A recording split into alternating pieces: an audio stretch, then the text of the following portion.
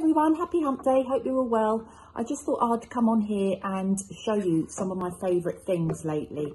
I've been gifted these by a company who I sort of noticed a while back. I was in Holland and Barrett, this was many years ago, and I picked up a rosehip face oil because I was doing a feature on face oils for Prima magazine. And while I was in there picking up my vitamins for my old age and stuff like that, I came across Odylique, and I'd never heard of them before, this company, and it just looked really interesting. So I went home and had a little research of them and found out that they were started by a lady called Margaret, who her kids had eczema, suffered from eczema. And so she went out into her garden, she was growing herbs and things like that. And she came up with a range of, well, first of all, I think it was just one sort of balm product, I'm not sure. But anyway, she wanted to cure their eczema, or at least, you know, improve it. And she managed to do so. And in that doing so, she found a love for putting products together and making these wonderful little tinctures and balms. And now she's got a huge, well, it's not a huge range, but it's like a comprehensive range of skincare and also makeup. And I got sent loads and loads of different face products, face oils for this feature that I was doing. But I loved the Odylique so much that I wrote about it, let the PR know that I was writing about it because I loved it. So anyway, as the years have gone on, I've still sort of picked up that product and used it. But obviously I get sent quite a few other things, and so I've been using those. But Odylique contacted me a while back and just asked me, would I like to have a look at some of their newest products and things that you lot might be interested in? And of course I said yes, thank you very, very much. Obviously I don't need to mention them if I don't want to, or if I don't like them. I'm not getting paid. But there are a few things that I think you should know about.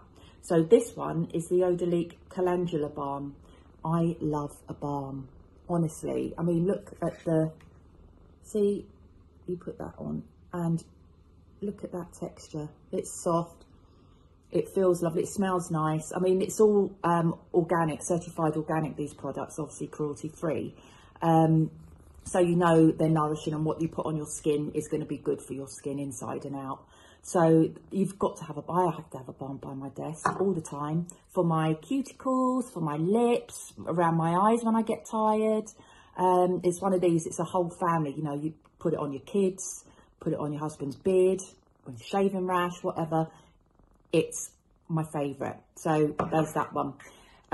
There's the lemongrass hand and body wash, which smells divine. Absolutely. Mine's all gone. There's a tiny little bit left, but it really does smell fresh and it's soothing. It's great to wake you up in the morning, which I always need, along with 10 cups of coffee.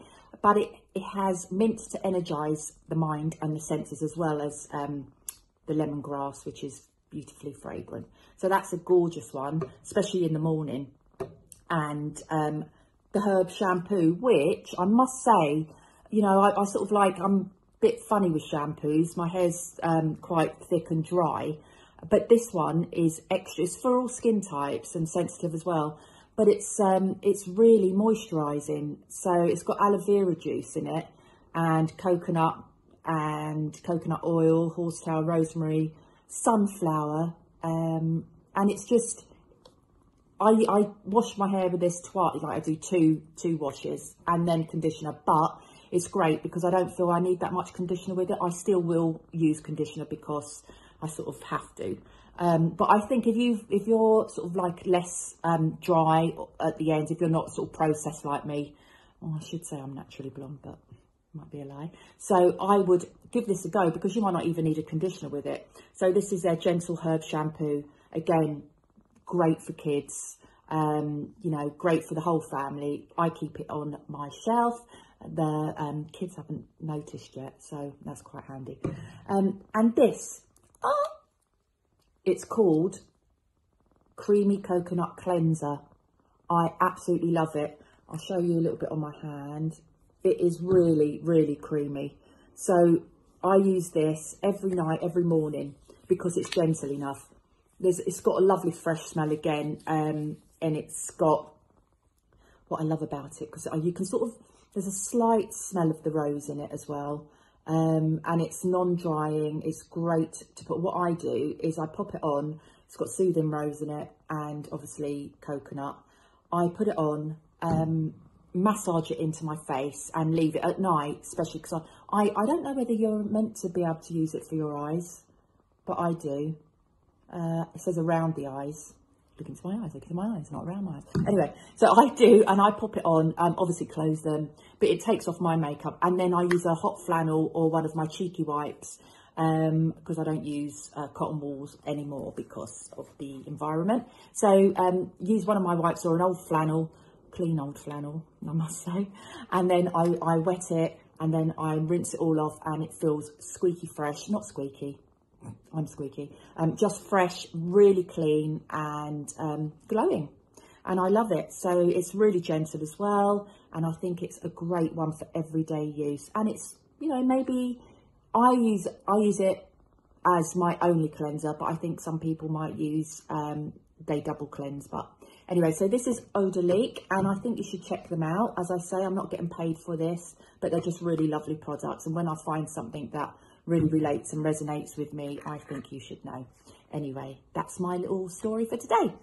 Have a good day. Bye.